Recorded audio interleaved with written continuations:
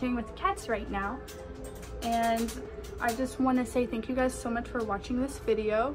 And I'm not really going to do a detailed volunteer with me because I have 2 videos that are kind of in depth with it. So I also didn't really have that much time to, because I was setting up appointments and talking to people who are considering adopting.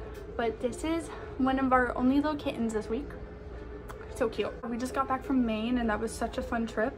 And I also vlogged the rest of this week too.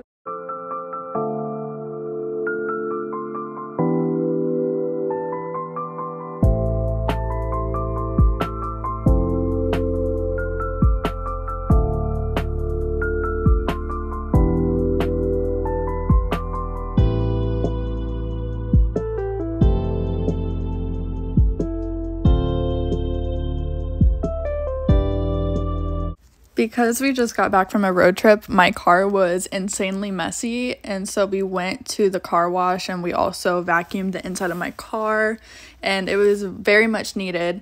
And then after that we ended up going to the grocery store, and I swear Liam did the most funniest thing to me. I don't know if it's just funny because I'm his parent, but he literally stole an egg while we were packing the groceries or bagging them, and no one noticed. And we ended up catching that he did that, but I'm so surprised he just didn't end up throwing it at someone or throwing it on the ground, and that would have been so embarrassing to try to clean up egg yolk. I just think it's hilarious that I caught it on camera. It's so funny to me. The tradition thing when we go to Aldi's to get these turmeric shots.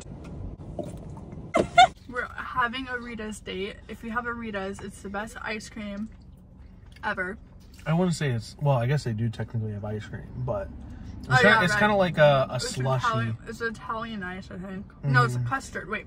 No, this is custard. But it's mixed with the Italian ice.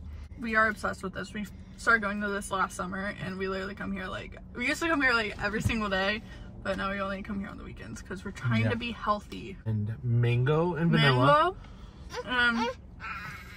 The Florida orange. Florida orange.